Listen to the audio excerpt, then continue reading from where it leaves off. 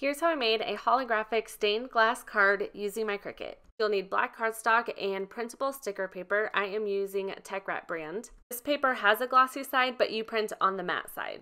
You'll also need laminate sheets. I place my printable vinyl in my inkjet printer and it will print out the images. I cut my laminate sheet down so it fits inside the black registration lines. I fold back part of the backing. I place this over my design, then place a cloth around my scraper to help remove any air bubbles. Add your paper to the Cricut mat and the Cricut will read the registration lines, then cut around those squares.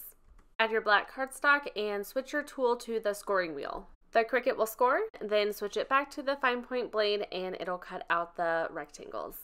Fold your card in half where the score line was. I add my first image to the card, I remove the part of the backing, then I line it up and then remove the rest. Follow the same process for the other two. I add foam mounting tape, then layer the card. Here's how it turned out.